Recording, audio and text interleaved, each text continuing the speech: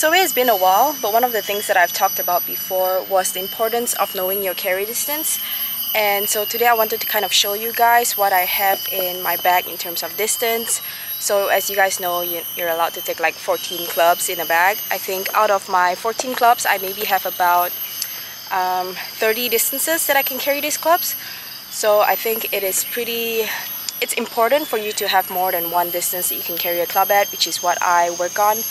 I usually have at least 2 distances per club, more for the wedges. But yeah, let me just explain a little bit more about what I'm talking about here with you guys. And I wanted to bring you guys around and show you guys my shot selection and basically the options that I might have for an approach shot into a green.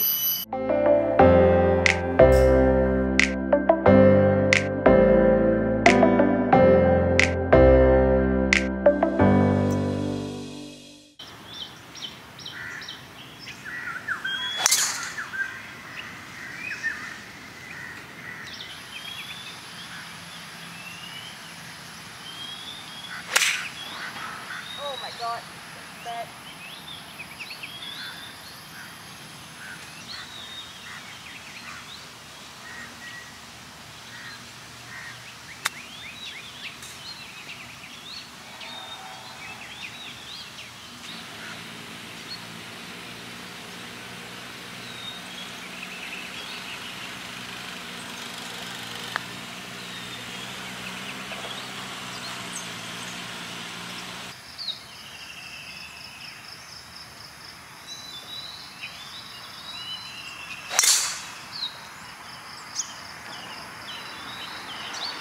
So for this second shot, I have 151 yards. It's playing about 155. If you couldn't tell from the first hole, the ground conditions are really wet because it was raining the entire night. So that is definitely going to come into play as well. So I basically have 3 options for this shot. I could hit a full 7-iron because the only obstacle in front is a bunker which I have to carry, which I can carry with the 7-iron. I can hit a regular 6-iron or a half 6-iron, or a full or a half 5-iron, which is a 5 hybrid. So basically I have 4 options for this shot, and what I'm going to be choosing is going to be my 6-iron. And because of the wet conditions, I'm going to hit it almost like a full shot, and just know that it's probably not going to go over anyway. So, and the only obstacle, like I said, is the bunker in front, so I think the 6-iron would be good for this shot.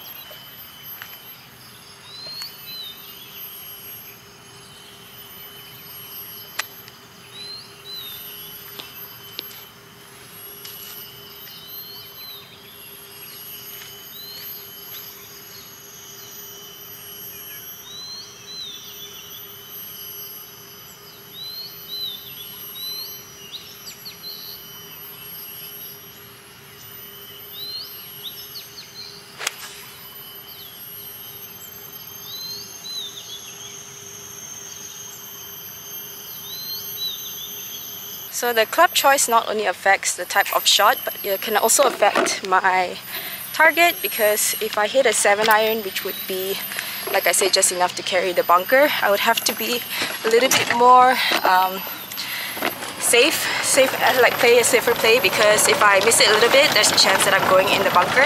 Whereas with the 6-iron, I can be more aggressive. That's why I chose the 6-iron for that shot. And like I said, the only obstacle was the bunker in front. So the 6-iron to me was the better shot choice for that anyway.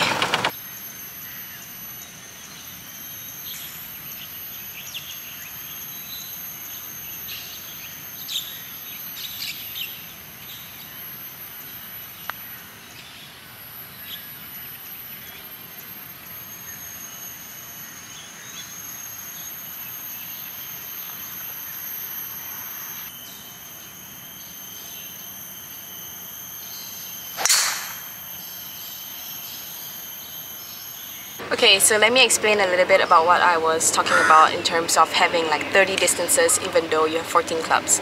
So if you only have 1 distance per club, I mean, you would probably have about 13 different distances that you can hit the ball to. Obviously that's minus your putter, because putter is not going to go a specific distance. And I'm talking about just like, you know, 9-iron goes 120, whatever. But the way that I practice is that I make sure that each club I know what the distance is going to be if I hit a full shot and a half shot. And that's why sometimes I have that like half follow through, which a lot of you guys have pointed out, like why do I sometimes do that? So usually when I do that, it's when I am, so for instance, if my pitching wedge carries 120 yards and I have a shot that's going to be 115 or 110 yards, then I would probably hit the half follow through shot, which is a half pitching wedge. So yeah, so that I get the distances in between my clubs. I know that the full carry distance for a full shot and the carry distance for a half shot, so I would have at least 2 different distances that each club can carry.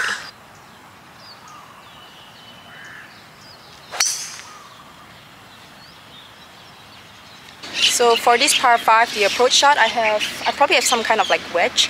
So for my wedges, and the reason why I said I have like 30 variations of carry distances that I could hit my clubs is because with my wedges, I almost have about 3 to 4 different distances that I am confident with how far they're going to carry. So I have a full wedge. So for instance, like a 52-degree wedge, I have the full carry distance for a full 52-degree shot, a half shot, a half chip shot, and a chip shot. So yeah, that sounds kind of confusing, and I'm probably going to try and show you guys in another time. But yeah, so I know that my 52-degree wedge can go 4 different distances, so that can also help me for different shots and different circumstances, whether I want to hit a 52 or 58 or 48. And so yeah, it really depends on the situation.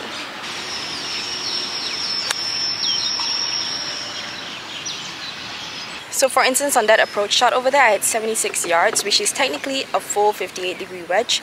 However, I chose to go with a 52-degree wedge because of the lie being downhill, and I know that past the pin, the ball will roll back. So yeah, just usually when it's, I mean, I wouldn't say that I would always choose a half shot, but most of the time I do choose a half shot because I feel like I can control it more. And yeah, as long as I know what distance it's going to carry, then I'm confident with hitting that half shot and I can commit to it.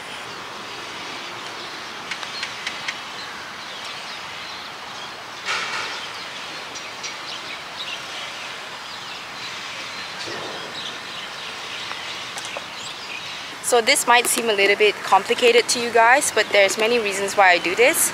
I think it's very important to have options, because when you have options, so basically when you do this, you are never really going to be in between distance because you have a shot for possibly every distance that you can reach. And that is one of the reasons why I practice this. I want to make sure that, you know, when you reach a distance and you're like kind of in between distance, you know that okay, I have options and there is a shot that I can use for this distance and for whatever I need to achieve. Most of the time when you're in between distance and you're not comfortable and you don't really know what club to hit, that's when you're going to hit bad shots because you know, try to control it too much or you try to hit it too hard or whatever it is, but basically you're not hitting a normal swing. So I do think it's important to have, you know, as many weapons as you can in your arsenal, and one of the ways to do that is to make sure that you use each club to its full potential by giving it as many distances as it possibly can. Having variation is so important, and I think that also helps you adapt better in different situations and gives you more options just for every single shot.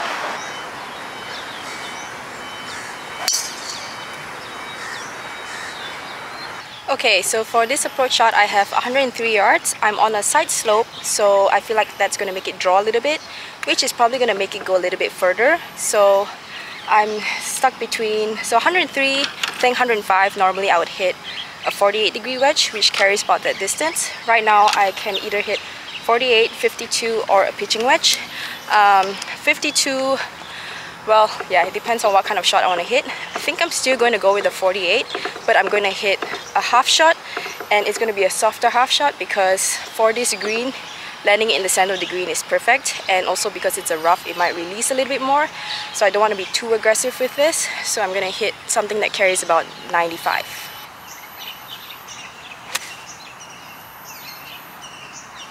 So as you can see, like I said, that full shot with that club just now went 103. I landed it pin high because of the way that the rough was and because of the lie that I was on. So knowing a distance is super important, because if you just see that, like, you know, 105 and then you're just going to hit a full 48-degree wedge, which is what the distance was, you have definitely went in the water.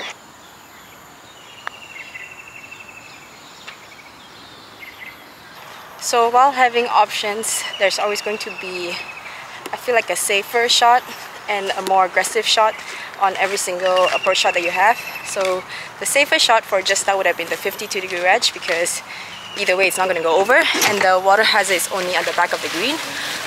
The 48 was a bit more aggressive shot, but like I said, like I hit the 48 a couple of distances, so I did not hit a full 48. And the pitching on a flat lie, that would have been probably the shot that I would have hit, like a half pitching wedge, but because of the lie, the 48 was a better option for that one. So yeah, I think you can really, having options also helps you like rank the difficulty of the shot that you're about to hit. So I could have hit the 52, which would have been the safest shot. I would have just been able to hit a full shot no matter what. I mean, worst to worst, it's just going to be a long putt from the front of the green. But yeah, I don't think the water would have been in play. And 48 was the middle shot, and the pitching wedge I would say is actually easier than the 48, because I would have just hit like a chipping pitching wedge. So yeah, choosing based on what you think the situation ask for. Okay, so this is the next hole. It's a par 4. It's not a driver hole. To the age is like 212. So even though this is not an approach shot, this is another instance where I have many different clubs where I can choose from. First option would be the 5-wood. A full 5-wood would go right to the edge, but I would probably be cutting it really close, and if I get a good bounce, I might go to the hazard. I have a 4 hybrid, which I could basically just hit full, and I don't think it's gonna reach there. Or I could also hit that a 5-wood, but hit it softer, which would probably go around the same distance as the 4 hybrid. So like you can see, I think the option here, even though there's 3 options, I think it's pretty clear that safest bet would be to hit the 4 hybrid. Either way, it's just a layup shot.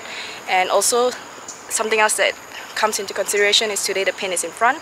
So because the pin is in front, I don't need to try and get as close as possible to the hazard. So I'm just going to hit a full 4 hybrid and get it somewhere on the fairway.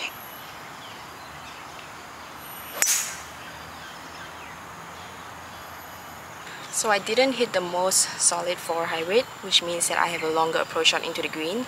But like I said, it's a layup anyway, and the pin's in front, so it's not that bad. But yeah, I mean, with a layup, it's really up to you if you want to be more aggressive or more conservative. I was just more conservative for that shot.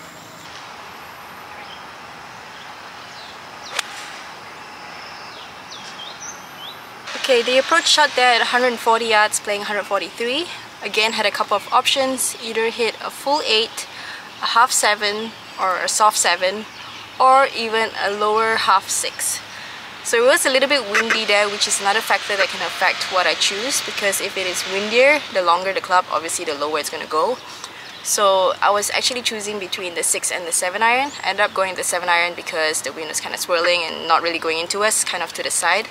So yeah, another factor that can affect your choices is also wind, and I think having that option of being able to hit the longer club softer is also important because of that, because then you can control it better and you can hit it, you don't have to worry too much about the wind when you hit it lower.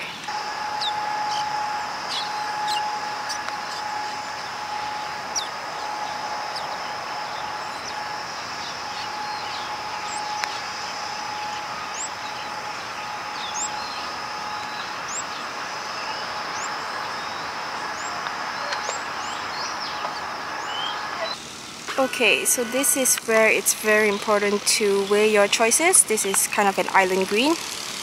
Alright, so it's 117 to the pin, it's 110 to carry the bunker, and it's about 125 or 130 to the water.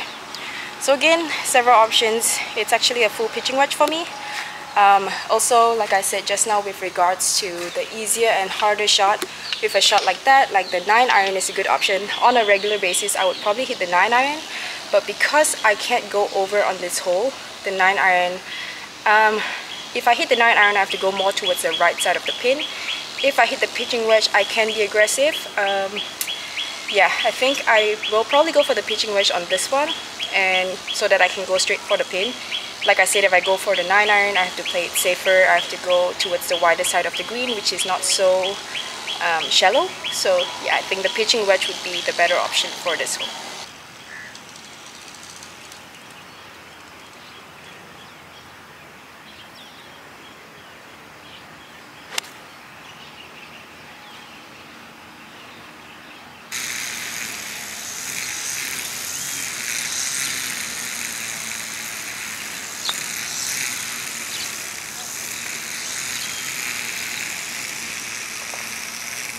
Okay, so I think the video is gonna cut to a little bit of me showing you the shots that I was talking about on the driving range. I just thought it'd be interesting to kind of show you guys and talk about my options and how I make decisions on the golf course with regards to different irons and different carry distances. And I hope that makes sense. Yeah, so I'll see you guys at the driving range.